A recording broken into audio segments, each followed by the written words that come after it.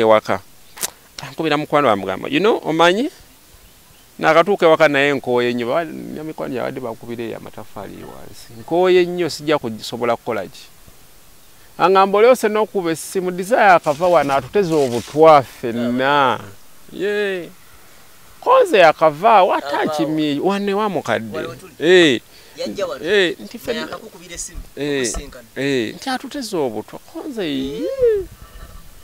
kijja kitya obutwa si bwebu nti kijja kitya mwebuli omwo tewali yali abukutte nako mu flasika ne mu kadomola ako yali alese buugi no kati kana kadomola kali empty kati buno butwa bwennyini feradan already kati ndaba mulimu amazzi naye bubaddemu amweba melo ne bagisazeeko halfway so naayimamirirako watermelon yes n'omuvubuka yali yakomba ku watermelon naye teyafa mukama yamuyamba kati agikombako ndoza bw'ati agamba nkangene nsooka ensabye maama muvuka namugye busoga kunkolerako meloni nga test yanjawulo kala ya meloni yanjawulo abyesonyiwa ko mukadde ono feredani muwulira n'empunya gyawunya yolo feredan atega mese atega nkima bla bla bla yajja bitabu already ndo bwebiti kati kano kali kadomola k'amazzi yayiwambo yiye munna nga tubeera awo bano bamwaniriza bulungi nnyo kwasithe ng'amaze omuvumavuma nga mama abyesonyi byonna amanyi maybe omuntu akyuse and my motive my intention question was what would be the reason gy'ovumye abantu ate oddayo kukolayo ki kati alina omusumba gwe yamugamba nti nva wa musumba gundi so maama jjukira abalo mulokole bambi she got that confidence nti olavudde eri kati maybe alina kyazza okuŋŋamba njagalayo ku bikoola bya vakedo n'ebikoola bya muwogo binyambeko nfumbe ko mukadde kanzije mbikunogere so mukadde bwe yasloopye nga ye naakola bino imagine how many bodies would be here in a home Monday morning.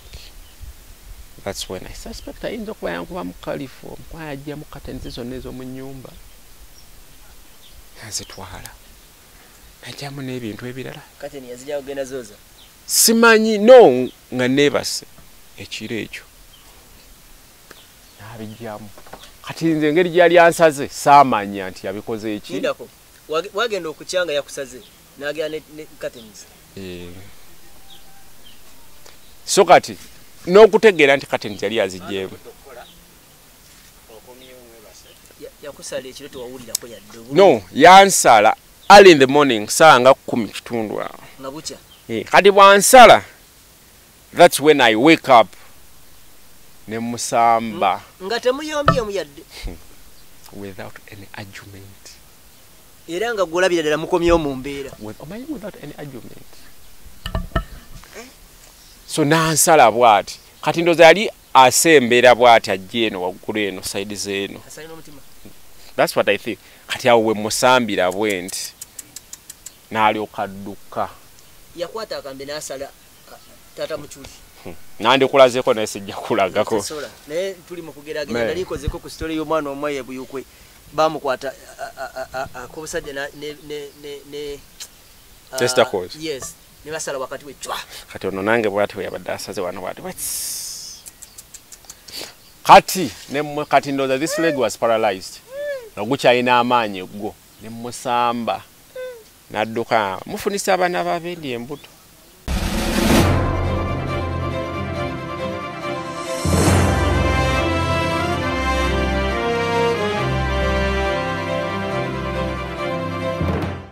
Muna Uganda wangalira mu diaspora, America, Canada, UK, Australia ne Germany. Ng'okyakola emirimu ebiri kwesatu okweyimirizaawo. Okola akaseera kawanvu, okola ku weekend, okola ne ku nnaku enkulu. Tolina kadde n'akamu okunyumyamu ne famire yo yadde okukiringa nabo. Omukisa guno nkwanjulira enkola ey'okukolera ku mutimbagano online business. Kolera awakaawo oba mu kifo kyonna kye weegomba mu nsi yonna. Awo nno ofuna akaseera n'abantu bo ng'eno bw'oyoola omudidi ng'okolera ku mutimbagano. Tekikwetaagisa bukugu bwonna. Abakuyambako weebali okuyisa mu mitendera gyonna. Okumanya okukolera ku mutimbagano yita ku www.d-flax.com oba tukubire ku +1 925 214 3563. Kolera ku mutimbagano ne babinojjo bakwebuuzeeko.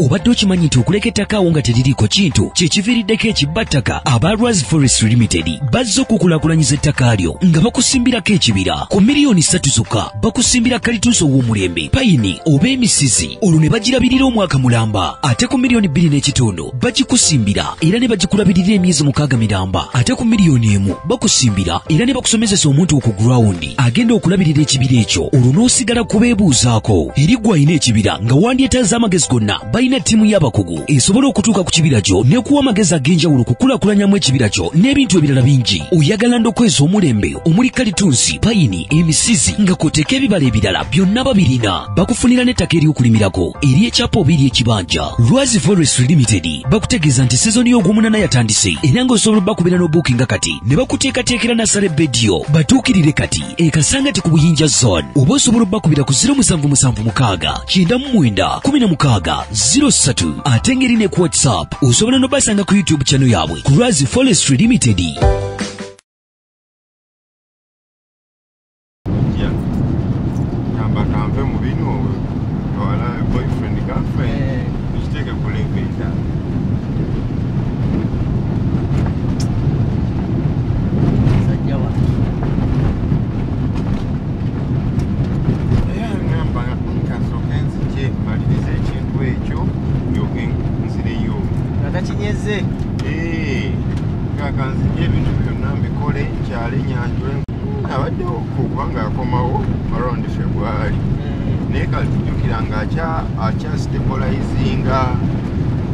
Agamba kankole kino in case nemba mvudewo kiba kireeta ssente oba okitegeera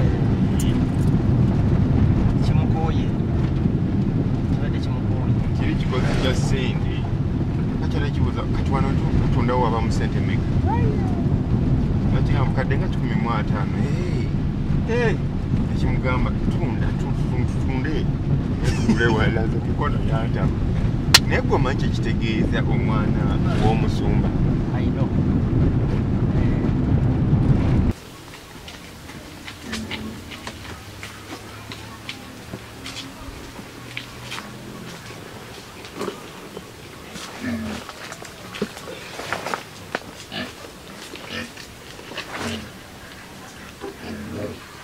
Anirizaako nnyo ku mukutu gwa Uganda byogere yonna gy'osinzira okuba ate ng'otulaba mwebale nnyo balire ddala nkubiza subscribing, sharing, commentinga saako n'okumisa omukutu gwa Uganda byogere.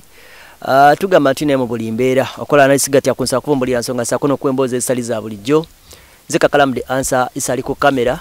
Lugendo lubadde luwanvu muuko okuva emukono oba okuva mu kibuga Kampala okwolekera emukono mu tawuni okudda ku kidde ebugerere waffe ade no connecting ku 2 otuka ku 2 ne weyongerako ko munda nga bogezaako kubate ngolaba embeera nga bogezaako kubate ng'etambula. Ekituleese eno tuze kugoberera story oba emboozi eyasesetuse ebe yazze mu matu gammwe mu maaso gammwe ng'emboozi eno eri wakati w'omwami amanyiddwa nga Vicent Seguya walinya munnange. Omwami ono nga yafunye obuzibu ne girlfriend we oba mukyala we namukolako ebintu byonna byonna ebyesitaza mu mbeera eraga nti mu ngeri y'omusajja oba mu mbeera y'omusajja bwayinza okuba ate nga byonna teyeetaaga kukwatira kimutuukako mu ngeri emu oba endala. Biseera ebisinga abasajja balwawo nnyo okubeera nga bafuna obwenkanya mu domestic violence era balwawo nnyo okuwulizibwa mu ngeri emu oba endala mpaka ng'ebintu ebisinga bimaze omutuukako ng'omuntu asobola okukirabako naga nti bwe bati badde bakuyisa mu ngeri emu oba endala. So ekyo simanyi oba kirikyukako ddi oba kiribeerawo ddi omusajja n'asooka awulizibwako okwo kuba wookera ku makya n'okuweekubira enduulu nti waliwo ekigenda mu maaso bagaawo oli kisajjasajja tolina kyoyinza nkazi akuwolomya atya mu ngeri emu benda wamala okutuusaako obulabe ne balyoka bakakasa ddala nti waliwo ekiyinza okukwata nga oba oli awo kibadde kikutuukako mu ngeri emu oba endala. Naawe tugenda ttambula mpolampola wakati mu kumanya Vicent yajja tusisinkana omukyalo ono babaddewo batya mu mbeera yonna yonna kijja kitya okuba ate nga kino kyatuuseewo era kiki ekiriwo mu kaseera kano naki kyazzaako byebintu bitaano bye tugenda otunuulira mu mboozi yafonaku olwaleero. Nkwanirizaako nnyo muganda wange. Kati naye mbaanirizaako. Amanya ge gugenjogedde? Amanya ge Guseguya Vicent. Neddira Ngabi. Nange neddira Ngabi. Mukama mulungi. Era nze Seguya. Tuli baawamu. So, tuyiseemuuko mu lugendo lwo wakati n'omukyalo ono yaani? Amanya ge ekisaa kye Desire. Simenta. Niye asinga kukozesa kisaa kye Desire. Kasinga okukozesa. Twasinkana nga bw'osinkana omuntu tusinkana kubanga nzize mumanyi for a long period of time, but this time we met in church. Oh, Desire, Jebali, how are you? I'm good. Okay, we exchanged numbers, and at that point I had no one. Sina muntu yenna. So then I'm okay. Netutambula ntandikirawo we chatting ku WhatsApp chatting, and yeah, netufunamu love netandikirawo mpola mpola. So neekula negenda ngaekola ki ekulira ddala. So during like COVID, amanyi COVID yakola ki yaleeta yes. So yali waka nga to remember transport biki. So nabeerera ddala ewaka for like about a space of like maybe 5 months. Yali abeera wa before nga tanaakujoining? Before yali abeera waabwe bazadde si wala nnyo neewamu newe wali omuleese? Si wala, okay, si wawambu nnyo. Before nga akyasoma yali abeera mu town, so naye nga babazaalawo Nasuuti. So after that najja n'abeera ewaka. Owasa? Kati yes, wabeera ewa natubeera ffenna ejjo gyonna emyezi nga n'abewaka abagamba tabagamba watuufu waali, but yali ng'abeera nga waka by then. So yes, so kati netugenda nga tukula mpola mpola, abewaka ne bakitegeera nti abeera wange. So ne batuyita ne batugamba munnange tuli bantu balokole namwe muli baki balokole, twagala mutambulire mu musana if mugamba nti buli omu akola ki asirimaganye munne. Yeah, which we accepted. Yes. Then agamba no kamala okusoma, because she was in second year. Kamala osoma then tukole ki tukole emikolo bwebityo. So during that period of time nze we natambuliramu. Wali okola mulimu ki before? Before first time nava Dubai. Wali watambula? So bwe nvaayo nenzija wano nengula taxi. Negira ngekola tukola. Wakola sente ezigula taxi? Nalina omulimu gwali mulungi. E Dubai? Wali okola ki? Twali nga tuzimba maato ga fiberglass. So nefuna emmotoka eyo nekola, but nga tekola bulungi, nenjitunda. Mugitunda awo nga njagala njitunda malize ennyumba. Kwatako sente zimu. Ne poti nali najugula ddanga n'okuzimba tuzi. Nga nzimbye ennyumba already roofed, just nga kukola finishing.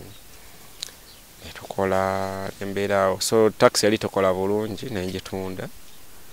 Kati bwe malo gitunda, life wasn't easy. Jukira mirimu gyano omaze bbanga ddene toliiwo, okomawo emirimu gikulese buli kimu nga kitambudde. Taxi sigo yali ajevugira? Natookako ekiseera nenjevugirako, naye nalina mukwano nga yasooka ogivuga. Nenkola ki nembeeraawo netukola. So nemugamba omanyi abalamu bonkaluubiridde wano. Omukyala? Katono nnyo. We mwali mwekwana wano eno yali ategeera kyoli?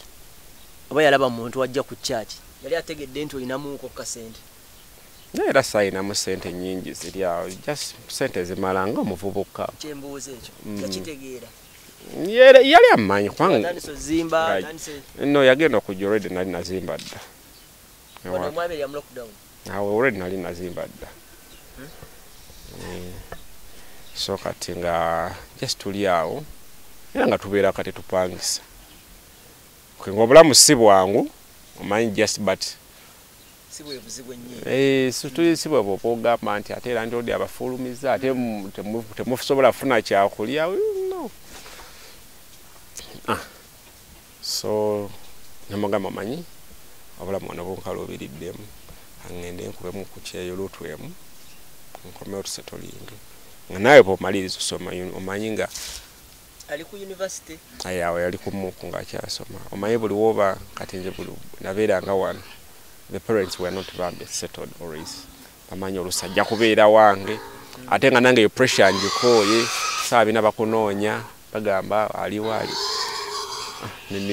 so neninya nengenda ekata embere ekata from 2021 mugwokutaano mpaka January this year when akomerawo so nenkomawo awo netubeerawo nebwe nakomawo nga tabeera waka cause nasanga ebintu ebimu babijje mu nyumba yangamba babibbi but ekata but I knew after I got some I knew yabitunda butunzi ebyomu nyumba byalika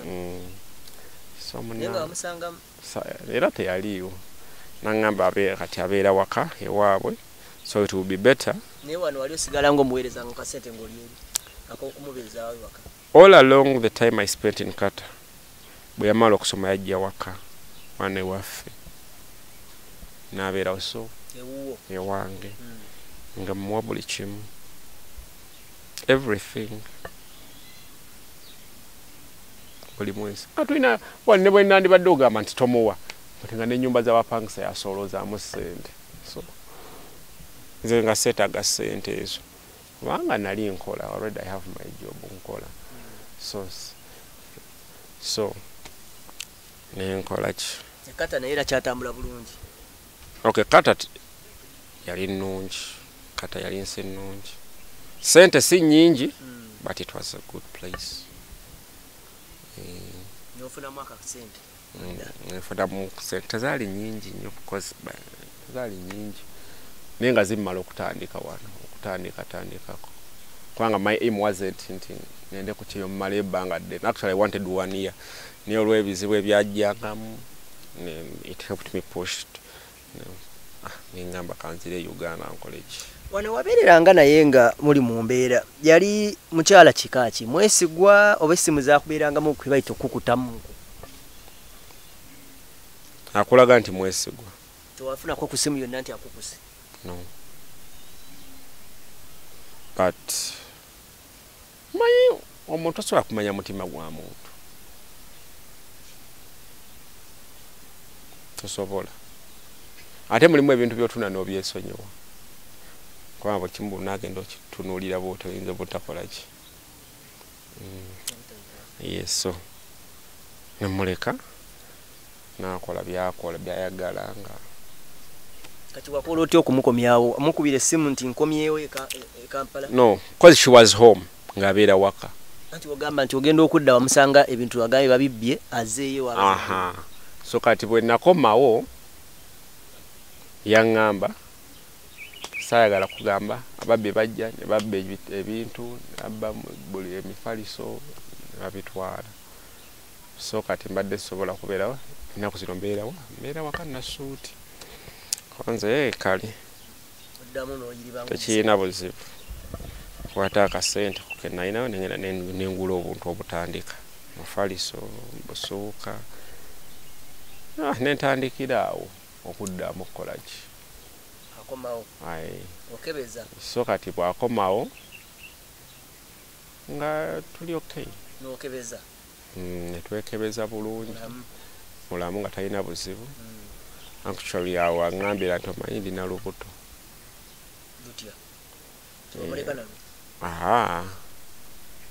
Kyamuleka na lubuto, but when I came back kwa twabeera ffenna so nangamba ndi lubuto.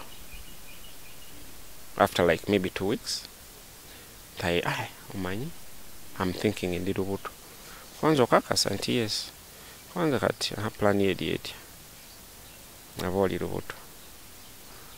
Nangamba amukwe njagala kumona omwana. Njagala muzaala. Kwanza kirungi.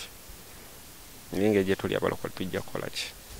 Tulina ebyo bya kukyala kwanjula bla bla. And by then nali sina bulungi sente. Sente ze nali nzuguzeemu piki wawo piki gye nali nguze. Eri awo eno empire esatu. Mugamba okay. Kanjiribe sente tusooke tukola okukola ki? Okukyala. Ngazi okay. Tezijja kumbula. Nange akola ati tugenda wawo omusumba gwe twagenda tumunyonyoddemu ensonga ezo. He is welcome data tubuza muri serious yeah. Waita nnaku nga 3 najja shekemia n'agamba nti najja oluyajja nayomba ne mukadde kwana namuga okay nga tubeera ffenna ewaka nga ayomba manyi omuntu ayomba nendoza nti lubuto olumuleetedde ebyo nayomba nagamba awulendiwa bwekiba bwe kityo awulendiwa only 9 months it's okay. Yafubutuka makago najja navuma mama wano. Nansonga ki? Namugamba sigenda kudda waka. We chance. Lokuyoma. Sigenda kudda waka. Odde eno. Waleze. Nali ndi awo nakuwa awo bayite okusatu kumbi. Nemukubye simu ndikayunga sigenda kudda waka nkoyo okuyombako. But I was going back home.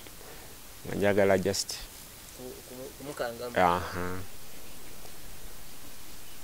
So ye kyeyakola nga asibawo eri ewaka ennyumba tondekedde emmere tolina kyondekedde waka but fe wali eri wensula ne bw'aba ayagala ekintu kyonna asobola agende bugezi bali kudduuka nga bamuwa nga nkola ki nga najja wanene wa mukadde atandika omuvuma ne batandikira okuyoba ngamba kati kyekikututte wa mukadde kale kituufu nze nyinza okuba nkunyiizizza nati lwaki ogenda n'ovuma maama wange najjaawo that was a Saturday. Sunday nenzija wano ne mulaba nga yeebasaawo yajjira ddala paka so kati bwe yamanya nti ebintu bitabuse nadduka agende ewaka eri ewaka apakingemu ebintu so nange nali already nga ndi awo ndi mu transit ngenze waka n'omusumba mukwano gwange mugamba munamusumba mwana akoze bwati ne bwati naye adde nsaba bajje bamukimbe bamutwale musumba mukwano gwange bamutwale saagala kolaki maybe something bad will happen nti kale nga ngende waka kati mbu tutuuka ku church nsanga taata we bambi gyali nga tumunyonnyolamu embeera ambuuza alina ekisumuluzo kyewaka konze nagamba kyusa all looks anange looks zonna nzikola ki taata we yakuwa amagezi taata wo muwala nga nzikyusa muzikyusa nga nzirawa nga nzira ewaka kati nemusangayo ewaka before I change the looks mugamba munange parkingamu ebintu byokole ki ogende ogoba omukyala mugamba ogende tujja sobolegana abatebyeko omukolo muguvuddeko olombi awo nekyanze byonna no that wasn't it kubanga sente zote zanisobodde kumbula naye nga ebigambo yavuma mukadde wano byali bingi so ntuuka wali mugamba omanyi siba ebintu byogende kubanga ndaba tekijja gatta akola ki era kyenziza okukola mboka kirungi nga ntuula bwe nti ku buliri nga ntuula bwe nti ku buliri bwe ntuula bwe nti ku buliri nga bwampa kati daddy omugambye eki taata we omugambye nga bwe ngenze ewaka n'envuma ki obe wammwe onze munnange nkugambye sibamu ebintu byo ogende bw'oba olina kyoyagala ojja kukola ki bajja bikubuulira bye mugambye ati ng'agamba kyabula ne maama mukazi mukulu kwebuza amagezi mugamba ogamba ekikiddemu nti maama wo nti bakazi bakulu kwebuza amagezi ne mukuba oluyi alunene nenkola ki nemuleka awo amaze opakinga ebintu bye mukuba oluyi olwo nali ngenda mukuba ekikonde kino tolaba wano nkikubamu ekisenge just nenkikuba ekisenge obusungu bukola ki bukakkane ngenda mu sitowa nenkubira taata we munange musumba nkusaba ojjo nekubira taata ne mugamba omanyi nkusaba ojjo kimaani mwana wo kubanga nja mukola ekintu ekiri ki ekibi ate kyesitaagala nangamba lindako tofa lindako tujja mulwanye onze tulwanye naye tulwanyemu akatonotono ng'ajja ne maama we n'amusanga atudde waggulu ku ntebe bw'ati ko maama we desire kiki ekikutuusizza ku mbeera bw'eti bwe nkusanze nti mami oyo ankubye oyo ankubye can you imagine he even slapped me konze munnange mukadde byonna ebibaddewo naye omwana oyo kyakoze ankwasiza obusungu bungi ankwasiza obusungu bungi ebbanga within 4 years I've never slapped Desire. Mwalina okukubagana kwa myaka 4 wotandika mutandikira okugulubana ngaafunye olubuto emirundi ebbanga erisooka lyonna mwali kumwapela nga mulimu kali bulangoza obutabulamu but resolve you can resolve them so mugamba for 4 years this has never happened so come mama went naye ddala Desire, can someone slap you without a reason? And after all, ne mama we bwatyo nga ne mama we waali ne bamutuuza agamba musajja yagana okulabirira olubuto tandabirira lubuto nze neerabirira nze akola buli kimu awo ndowooza nga lulabika luwezezza omwezi oba omwezi gumu kitundu talabirira lubuto ngamba okay singa tajjangako nangamba nti oba ebinewo olubuto kati ng'abantu abalala bomugamba nti tugende ku Continental the devil yangamba tugende ku Continental twagenda yangamba nsanga kwa HK Namuwongo nemugamba HK nze nemugamba nze HK nemugenda kwa HK nemugamba nze actually ne HK simanyi nawe eri by then era nze okumanya HK lulwe genda kuzalira king so nentuukayo kwa HK mukubira essimu tisiriiwo nti nzijja. The next time I call the phone is off. Mugamba ninda kuba saa 8 saa 9 saa 10 ngamba kati ono kamwesonyiwe nenga sento zirina zezaawo ndi musajja ndatwogera biva mu byokwekaniikiriza sikwekaniikiriza oyogera ntukubuuzaako naye gwe tosobola kwepimirako laga nti banna no anti ebyo byonna nze nabitunuulira ne mugamba manyi wantu tulina amalwaliro mangi ku mukono so what's the reason as to why ogenda ku IHK transport yo anabeera ngo internet ngamba nze nkolera ku IHK nga bwe yali alufunyeeko konze kali munnange oba okolera ku IHK nze wendi wano ndi wange wano ogenze jjudde ne kwolwo lwennyini we tugenda ku IHK teyalabikako maybe yali aloo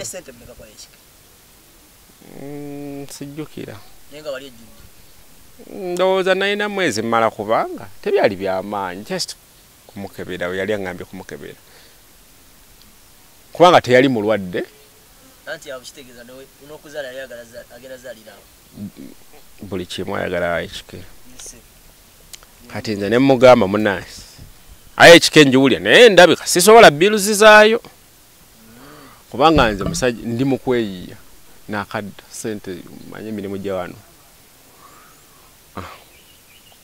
teyalabikako that day nakolaki nenvaayo so from then we cut conversation addamu okunkubira maybe like a month ago tuza myezi ng'ebiri gyokka myezi ng'ebiri esatu awo gyokka tegisibanga ddene nakoma mu January I came back in January nangamba olubuto in that second week so nabeere waka for like a month so IHK that implies myezi ng'ebiri esatu emabega tubeera awo bwajja bwabeerako ewaka bwebuuka mu twendo zabwe bimugamba nabadduka bwagenda nga omutwe gwe bwabeere wange tanywa mwenga manyi ndi musajja mulokole tasobola kugukomba nako nendoza bwagende yanywamu ndowooza serishuwa munange akolaki nga tuka kwa IHK mulinzi simulaba. The next morning I call her. She tells me nti omutima gwaganye kubanga tompa buyambi nenkolaki nange nesitagala kolaki nabi no need gwokubeerawo onze kale mutima onze kale nange obonyambi gwayagala nkweguye buli kimu kwegamba mu buli nkwegayirire ne wabanyiziza gwayina okwetonda enze netonde okoze ebyekisiro netonde amba gwamanyi nenkoma we waka nentandika kola mirimu gyange ngokola kikati wane Kampala ati e Kampala bwe nkomawo wano nina mukwano gwange alina dipo ya soda so nga nalina mwaka sente actually ndoza sigaza na sente but I had a friend in Kata mukatari mukyala so kubanga nali tabula nga nkola chai so I called her, I WhatsApped her. Madam Dana, you know, in the Uganda, nkola bulungi. So Madam Dana, I from nowhere that day nali nakava kusaba ku church ku Victory Mundeba. I prayed nga I'm stuck. Obongo mbungamba tunde no picho de Kata. Anga mukazi ona nga nsumbuwa. Wala bungamba no. You've been out for long. You need to settle. Okay. So, when pandikira Madam Dana message, nambuza Vicent, are you okay? Cause Madam, honestly, I'm not okay. Nambuza, do you need some money? Cause yes, I need some money. Namba, can you wait a few days? Yes. Nasindikira mitwalo 9 mweji. Mwebiri. Yuke nali ku kisenge. Semitwalo enjocheza nno. Sama bwakugwa mudda. Wansindikira sente ezo. Nengenda wali already naina pichi yange eyo. Nengenda ku dipo nenjogera n'omukyalo oyo namugamba mama Rono manyi. nafunye kasente kano njagala kukola ki tukolagane nga nzija nga nsubulanga wano ebintu nga bwe distributing ki ku maduuka and it worked jukira mbeera bwomu so nsobola okusevinga akasente osobola ofuna yesatu wena olunaku nogamba okay that's good njatandikira kuba ne sente zetukimewe era basically zezo it's very rare okufuna omuli million 3 ekitegeera okujja kukalenga giri emirimu gye nasookeramu so ngamba progress etandise I'm seeing progress tetwogera okuva kwa HK so kati addamu ankubira awo ngamba I need my bags blah blah blah angamba kwanza mubuzo ye ubeerawa ngamba mbeera mu Nnyonyo pal apartments napangisa cottage kwanza wali no ufuna omuntu omuzizi kirasi etali kwanza kale kituufu but those were all lies yali tasula mu apartment cottages yes yali asula wano waabwe nasuuti even the parents told me that nti oyo wali abeera wano asula wano buli lunaku so the day lwangamba nti jangu nsinkane wano ku 24 jangu n'ensawo zange njagala bintu byange bwe biti 24 eki awo mukono awo waliwo oba is it a hotel is it a bar I think ngenda nembe mutwalira atuba twogera era addamu kati makakyali makagala omukyala nenga the reason as to why he was that Lobuto njagala mukwata empola until ntegere ekituufu paka oba lwali bwe lubamu paka lwazaala then nkola ki so nkola ki nayogerera era naddamu okuvuma mukadde tuli awo ku 24 ensituuka bulungi mpola sina kye namunyegaso neminya piki nengenda mpaka waka wadde tetwaddamu kwogera how many months ago tetwaddamu kwogera there and then until of recent wazemu okunkubira njagala nim oil wange nim oil wa bbeeyi ate sirina sente zikola ki mugula nim oil kwanza nim oil utaliiwo yaggwamu olungayise ebbanga ki ndoze ngoyise mwezi mwawukana ku 24 years wayiseewo ki omwezi nkola ki nzija nimu oyo mugamba taliiwo amanira ne baba gye njagala okuwaani taata muzeeyi jajja muzeeyi bamwita chief walubaluba abigamba nze nti ayina byayagala okudelivery kwanza ayagala kundaba mbe bawe konza bw'oba oyagala bibatwalire naye nze n'emirimu nina mingi ebimpuuba kale kyagala kusisinkana konze ndi bize nali eyo obukunje mu nkokonjeru eyo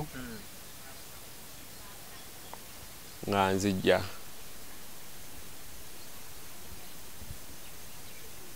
nzijja nkola ki nontuuka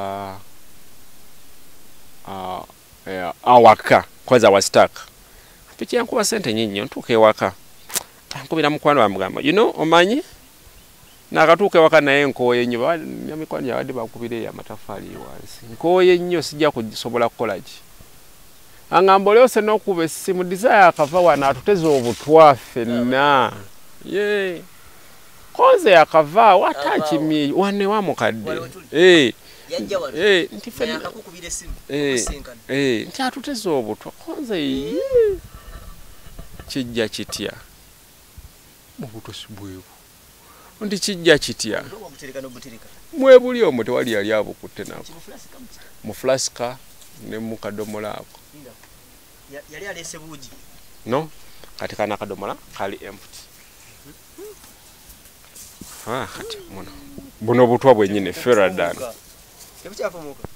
already kati ndaba mulimu amazzi naye bubadde mwamu era nakati bw'oba feradan gw'omumanyi omuwulire flask eno balaka bajoza yaleta flask bulungi no flask no flask byali awaka so ye kati ya diverting mukadde bwe bakiri eno wansi ye nayiwa what Stuff Ever Uganda, kampani akakasibwa gavumenti mu kutwala abantu ebweru beetaaga abalenzi n'abawala okola emirimu gy'obwa security guard, cargo handlers, cleaners, okola ku bisaawe by'ennyonyi mu ggwanga lya Dubai ne Qatar, osasula omaze kulaba ku visa. Beetaaga ne ba housemaids, okola mu ggwanga lya Saudi Arabia. Gwe housemaid bakuwa passport ya bwereere, visa ya bwereere ne air ticket ya bwereere. Gwe housemaid olina okuba ng'ova ku myaka 21 paka 35 okumanya ebisingawo kuba ku namba noti 764 174 527 oba noti 74 noti 672 684. Ekyenjawulo ku Stuff Ever Uganda Limited osasula ng'omaze kulaba ku visa ng'ekuli mu ngalo.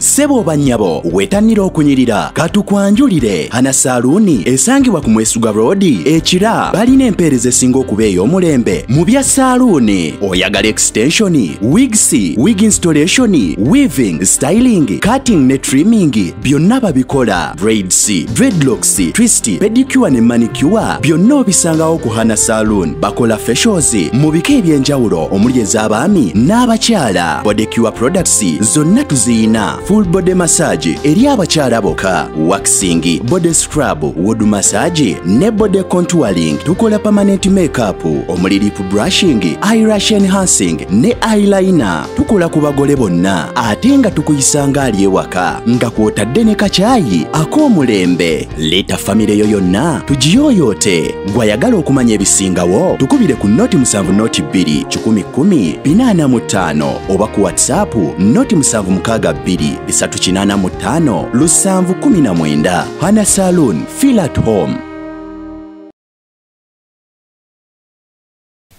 Nali nina baletedde watermelon the day before. Watermelon bagisazeko halfway.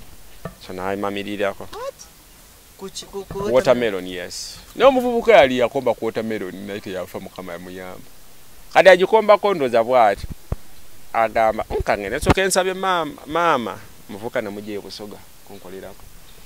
Melon nga test ya njawulo. Kala ya melon ya njawulo. Abyesonyiwa. Ko mukadde ono Feredan muwulira n'empunya jawunya.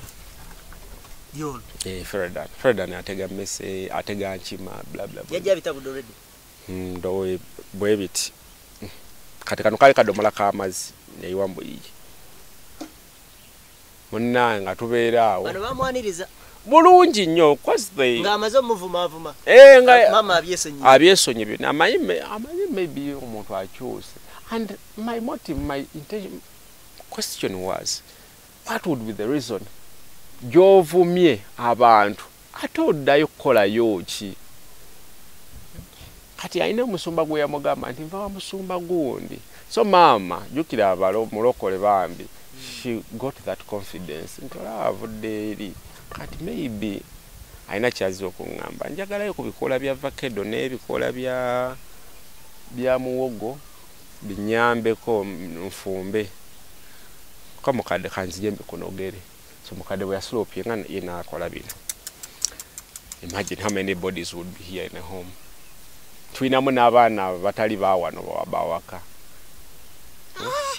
Sure. Twinamu awo.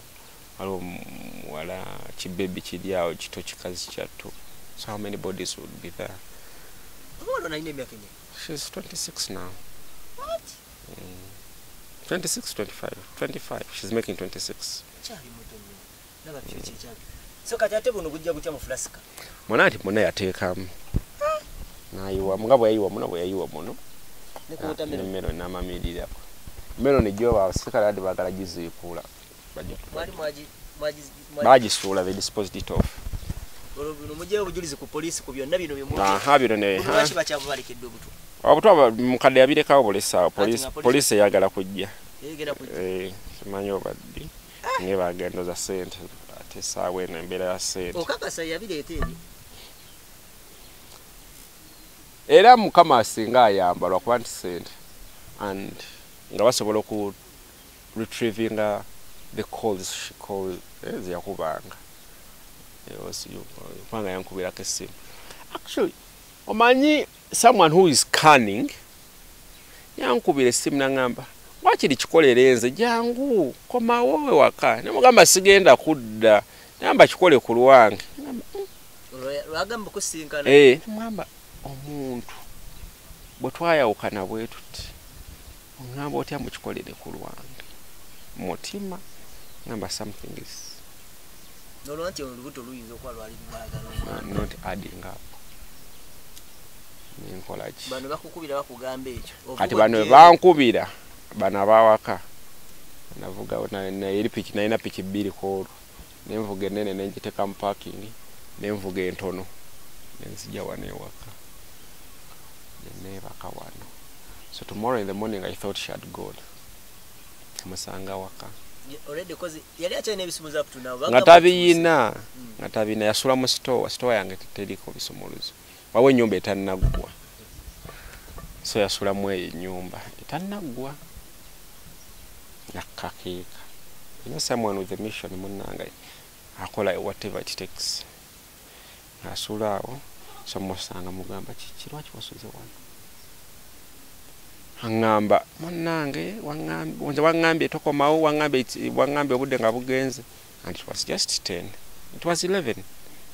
It was 10:45 ngazigenda mu ssaawa 5 emugamba olimba bulimbi every day wano ne saa mukaga yavanga wano n'ogende ewa kwange wabo wali na suuti ongamba otya kubanga ffe wali mu kirangira 2,000 okuva mu kirangira okutuuka wali na suuti ng'ongamba otya mbu obudde bwabadde bugenze bw'atyo nno ng'akola ki nga yeebaka that day omusembeze ogulawo ennyumba ng'ayinga ng'ayinamu soda n'amazzi nga bingi ambiteeka ku piki ngamba story yabadde ewaka kanegendereze ngambijja sinabimunyegako ngambikwata mbiri kitegeeza bwe yava wano yadda iriwo yadda waka wano yavaayo mention yagitegedde nti ewedde bati yabasiibula na basiibula yabasiibula bulungi n'ebikola n'abitwala bulungi nalowooza nti balidde ndowooza kati challenge yali nti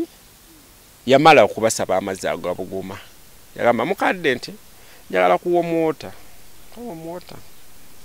kati tetwalina amazzi ga buguma mu flask kati bakwata binika eri ne binika erina wano obuzibu wano tasobola kuyiwa mugazi no binika endala bateeka mu kikopo we bati bagenda oteekamu ekikopo and the water is all purple.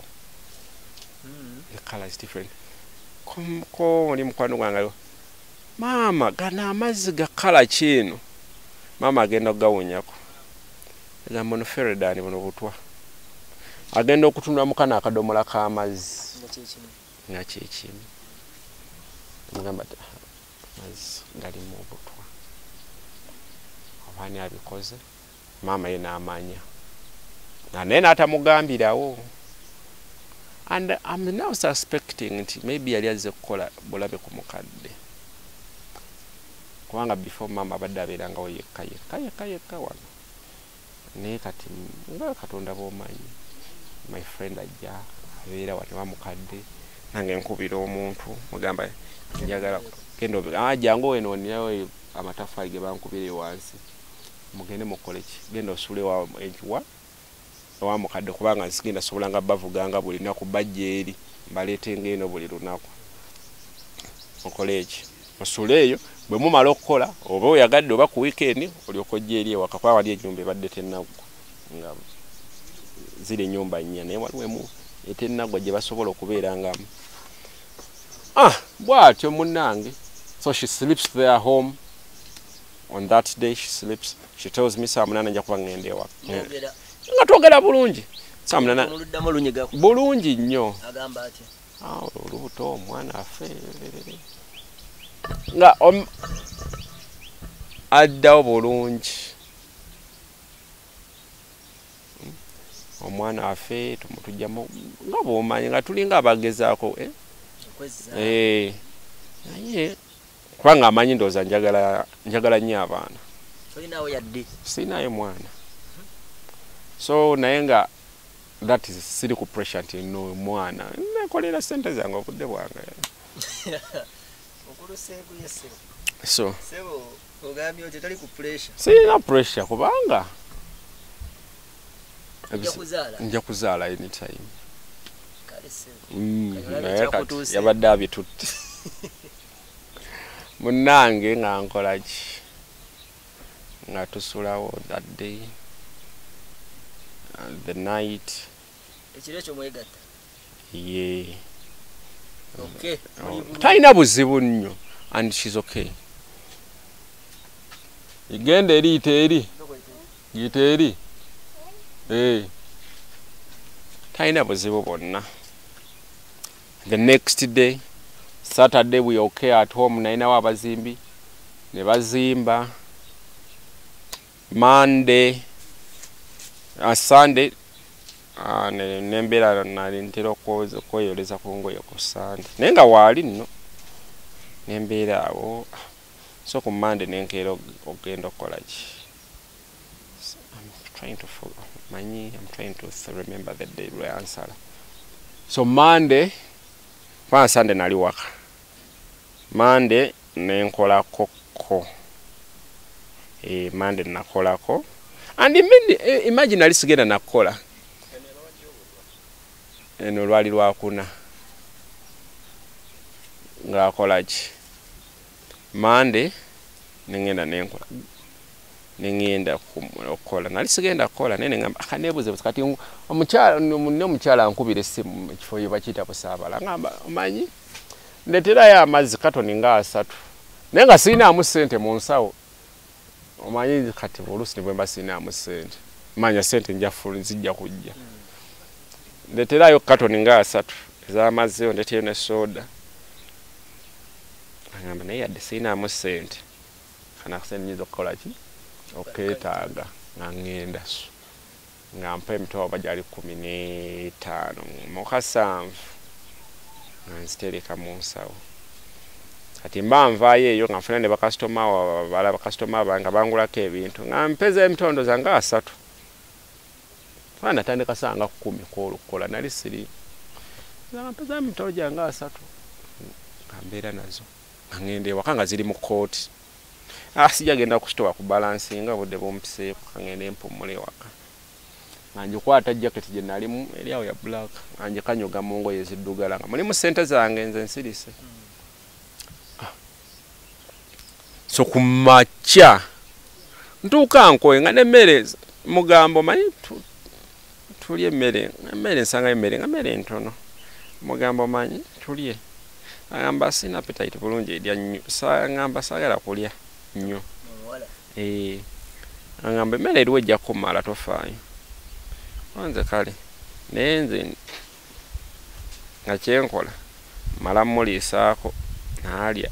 Tomunyeganga konti wali wadde mamango obutwa. Awo namugambako. Namugamba sometime. Namugamba nasoka yegaana. Nagamba no sinze n'obutwa nze nabukoze ekinze nabizudde ebyo ti amazzi nkaga pink. Namugamba nesoka mbanga abimme amazzi. Nenga buli kyengenda okulyako nsoka kimulisa alesinze kyeneeretedde. So n'amanya nti abo kiba kyakulya butwa yejjo sooka obbulya. Kisondoze ekyo n'akivaako. Yalyanga buli bwe muwa atasobola kugaana kubanga bwagaana nga mayina nsijja 2. Olwo mukomyewo nga abafumbo. Naye nga bani mbaye ekyobutwa kyo okizibikidde. Nkyakizibye naye nga just mulinda agende. Every day she's telling me ngenda ncha. Nkyatuuka tatagenda. Ate nga nabi waabwe sagala bamanyi nti ali eno wange kubanga ne mugamba genda takkiriza.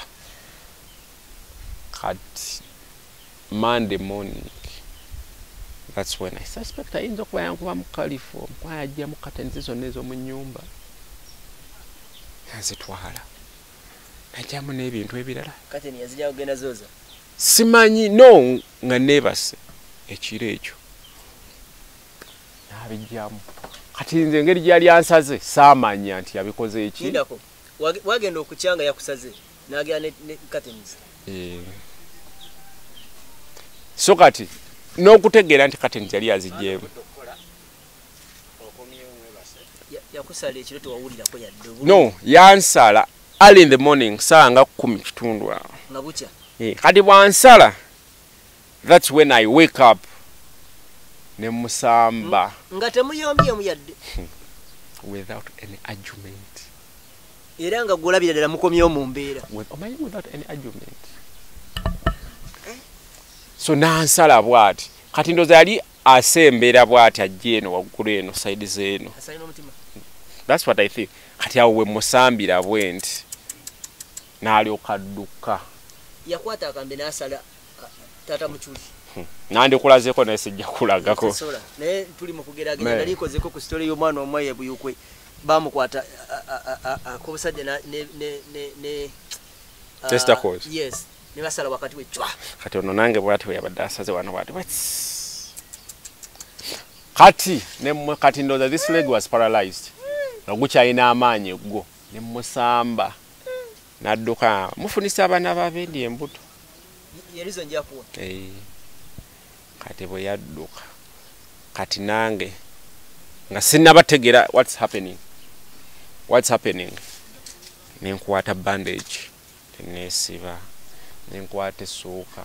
Nenkwata towel. Nesiba. Nessuuka endala nesiba. So nengende wa neighbor affe mugamba Wilba ntwala mu ddwaliro nfa. Yadduka naleka teyaggalawo nyumba. Teyaggalawo naye yali agala kunzigalira mu nyumba kubanga yateekako ekkufulu endala ku nyumba. Kati wano bwe musamba bwenti nga nzuukuse nga bukya. She had no time to do what? To lock the house. Kitegeeza paluka kiro ku macha. Kati adduka. Kati nje bwe ntuuka wali eri ndaba wish ebulirayo motoka. I remember properly. Chobolaba maybe aina team y'abantu. Ndaba wish ebulirayo bweti ndaba brake lights says kubanga wali bobo ogenda weta wote kona basically no linnyama. Apuluka agenda. Bwentyo nange nekwata. Kyogamba Seguya. Nti already agenda okukola kino nga bamulinze dda bamujjawo. Babadde bamulinze. Eddala. Kubanga obwangu bwe nnakozesa yali tasobola kubanga akoze eki. Singa kwali kudduka buddusi na misinde. Wandi mufunyi. Bani mulabi. So naye nkwata awo nengenda ku ddwaliro. Ne batugoba eri asooka. Tugenda ku lyokubiri. Awo gye batuwadde obujjanjabi ne batutunga munnange. Sawa 5 oli mu theater bako operating something I never thought of. Nti bali ntungako. Bwentyo munnange. But I'm grateful. Omanyi buli kijja mu nsi muno tekijja lwa nsonga nga kizebuzi. Nyanga luto mweruli. Olubuto olwo. Yeah, I'm giving it now a benefit of doubt.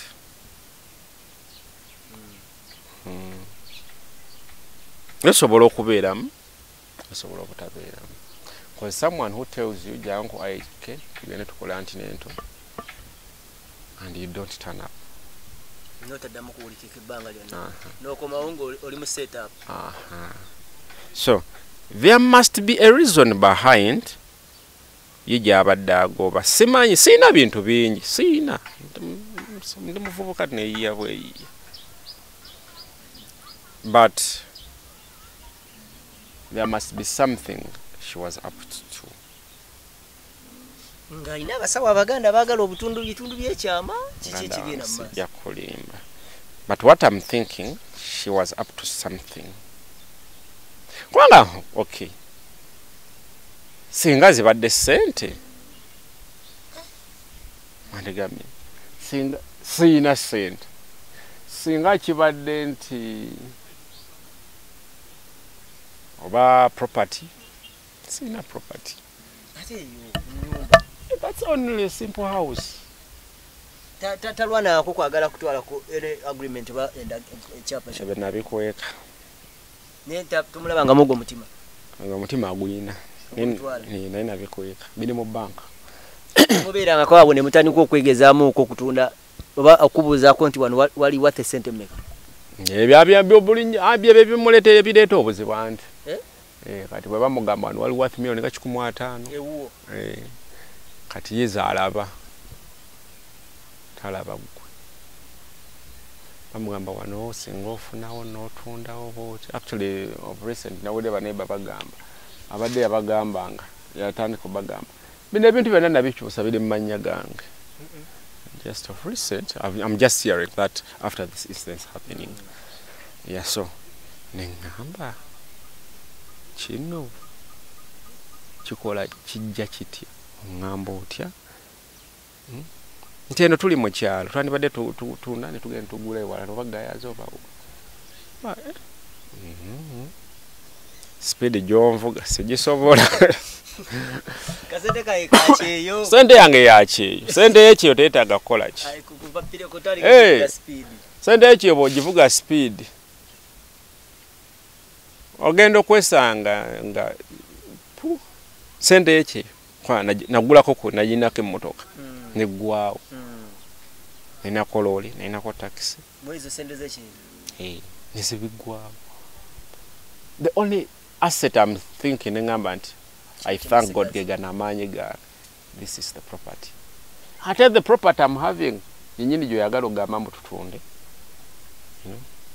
so kati mannange ye ajja claiming ngambo simuwa buyambi ku lubuto naye tosobola kubanga embeera zo ziri bwe zityo osuubira otya oyagala onvume ate ojja onsaba ekyokulya abawala balina kuzina munaye bwe batyo bali bonna okukyegendereza bali mu mbeera ejoogajoga omuntu mu mbeera ekulaga nti oli balina akagambo ke bakozesa ennyo oli mukopi oli mukopi abinvumye ebbanga ddene era ako kootandika okamanyiira ndowooza osobola obwangula era owangu naye otunulira obukopi bwakugamba from A to Z anvuma obukopi nga gwakiteekamu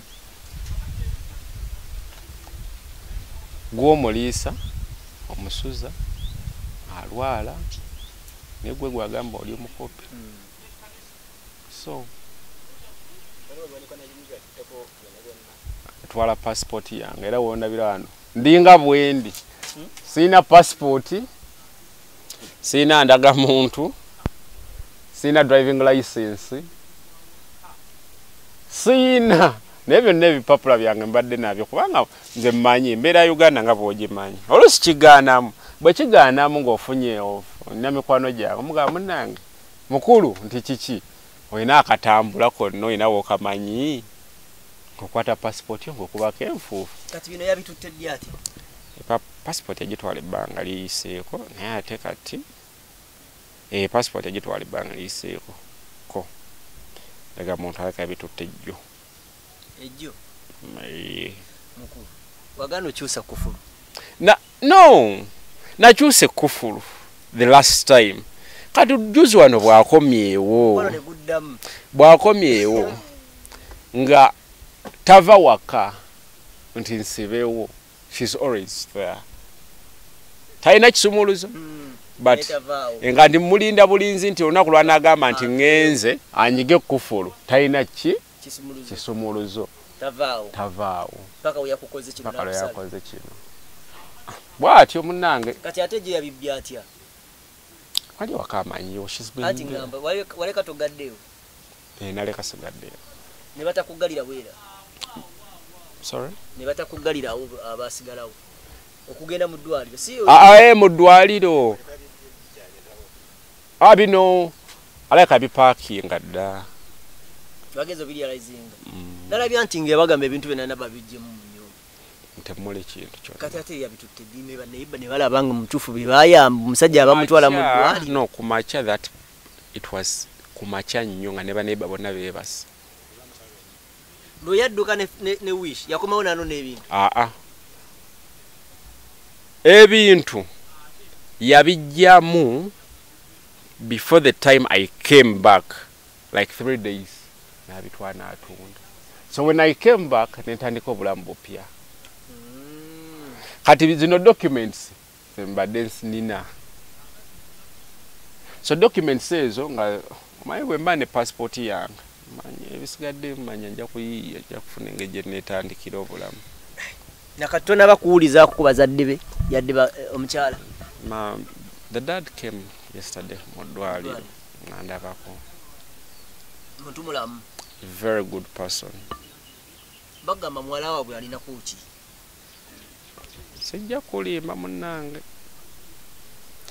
But the dad is a very nice person. Omuwala okyamwagala.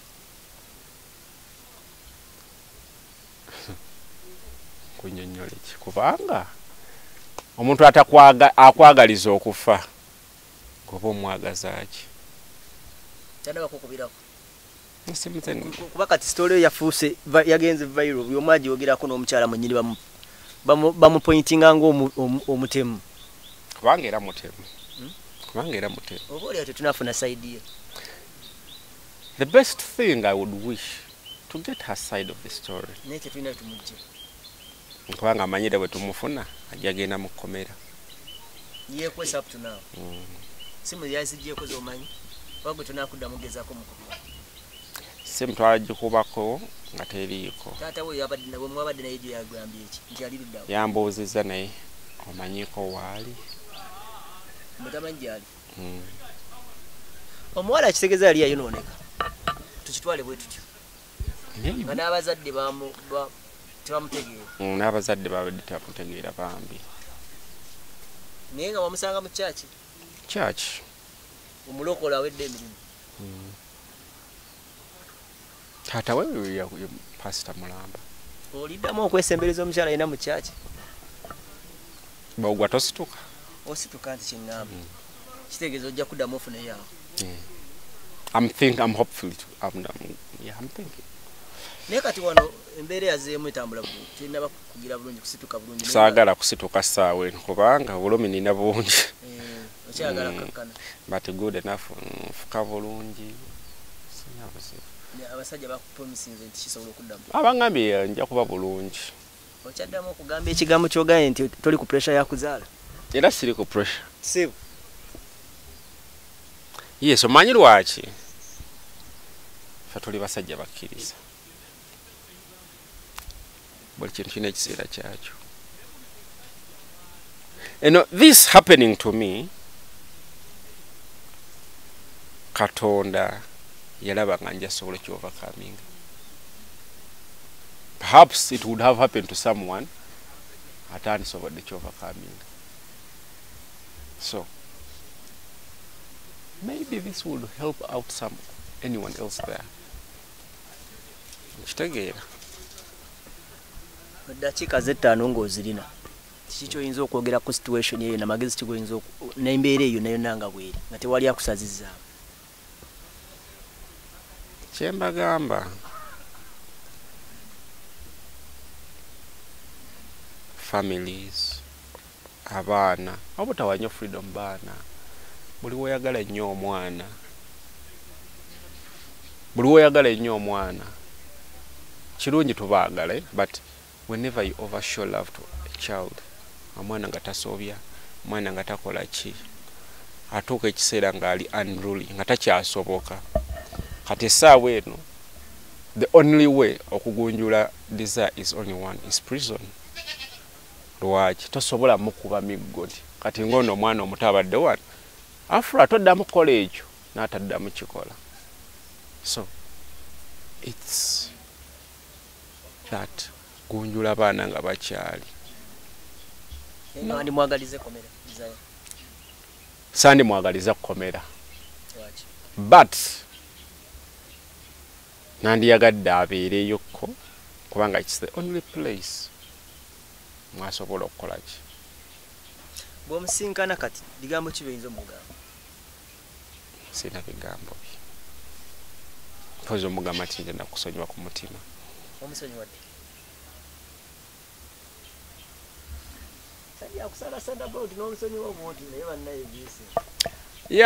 Oba tolina kyakikolera olw'ensonga nti ebibaawo biba bibaddewo.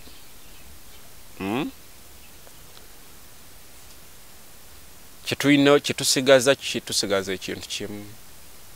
Ndi mulokole simanyi goli wa ddiini ki. Ndi mukkiriza. Oli mukkiriza kitu kirungi. Twasigaza ekisa. Ekisa the grace of God. Ono mwana yansaze. But I would die if it wasn't the grace of God. Ane nange siri mutuukirivu nti ki. Maybe I've done some wrongs. Yeah, but okay. But we still have the grace. Yeah, basically you do struggle.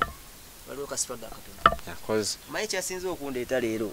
Bisere ebisinga buli ekintu ekikwatagana ku bankuba Kyeyo, Nkuba Kyeyo. Waliwo bankuba Kyeyo bannammwe ababeera banyolwa era baba bakwatibwako. Salaki ngaye nti wembanzi zoba oli awo nga tuba wadde story kuba bagiraba naye abamu badde tanagiwa budde waba byatandikidde na biki ebyabadde. Salaki tuzze eno. Oyinza okuwaayo ennamba in case weetaaga omuntu okukwatirako mu ngeri emubi. Nakwaffe tukimanyi kye bayita Uganda ng'omaze nneezi bannakwezi nga tokola. Obwongo bwaffe bwafuuka bwa remote, mubiri gwaffe gwa remote. Every day olina okubeera ng'okola. Olina okubeera ng'okola. Tewali kikupika naye guluya ddala nga mu butuufu nnyo keera ku makya nkola ki. bw'otakola bwe kibeera. So oba ng'osobola ennamba osobola giyisaawo. It is 0782 915 961. Eleta Semkut Robert. 0708 bademba wa namba yange kadi it's 0782 915 961. Simu yo yagenza nayo. Byonna sina kintu kyonna sina simu. Naye waliwo akantu k'otulekedde awo kesitategedde Vicent. Engeri gye yakomyewo okunona ebintu ebyo ng'oli mu ddwaliro. Akantu ako sikategedde. Sirowooza nti yakomyewo ebintu yabitwala that kubanga jjukira alina okuba nga baali bankubye caliform.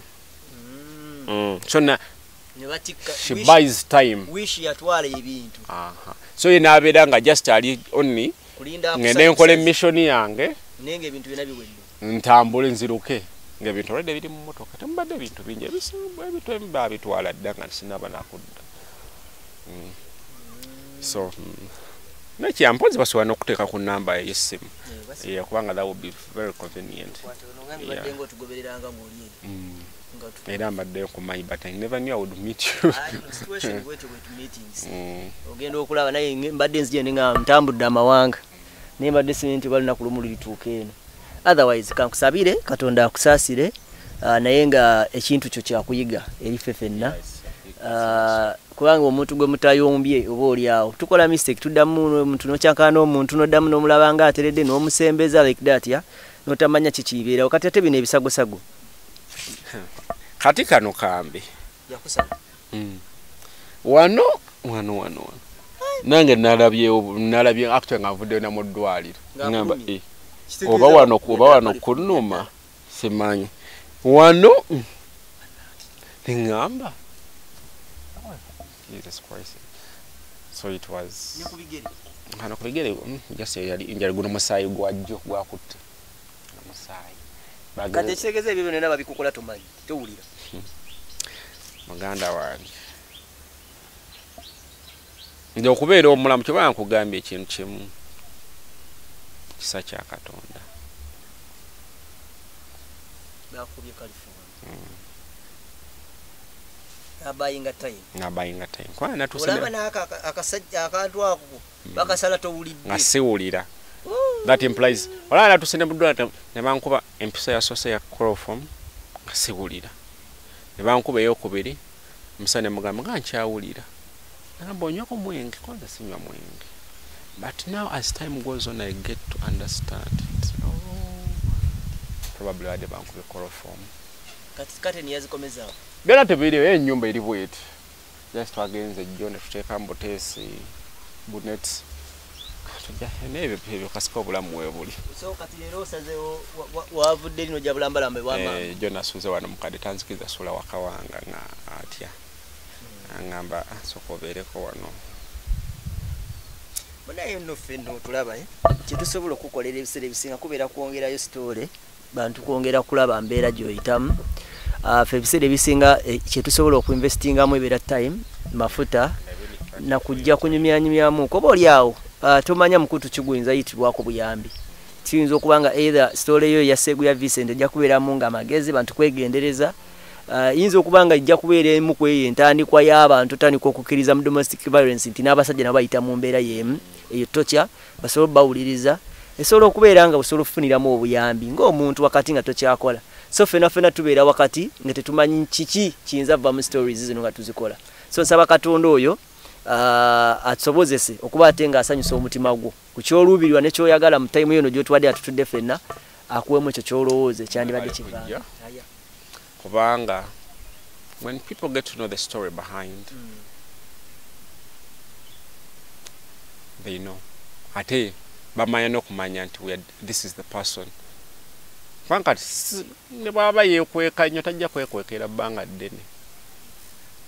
Abantu abekata bewaleka yeso kubabuzeeko awo obagaye nti ebintu bikyuseemuuko aganda bo mikwano gyange bonna nakolanga nabo mu gifo Kata Foundation ndi bulungi okujjako Stipaman yangamba ali mu sitawe ye kata adi manyo amulira ko musajja afu muyimbi wano nagende amaze ibanga katukwerekereze muganda wange soko fune cho umulemu chakempo mulemu kitofu kubanga nebisi mulemu katono neba mimwebale nnyo ndi mu kiteeteeyi ninga mukyala sina kyakikolera nenja kuba bulungi Mukama abankuumire namwe mwebale kujja kundabako Mukama anyambe nange nfune okay some bit of justice. You need justice. Chokato yagala musiba. Basically justice is that. Kale. Kula kutona nesi yange Uganda takumira mpera bankuumire.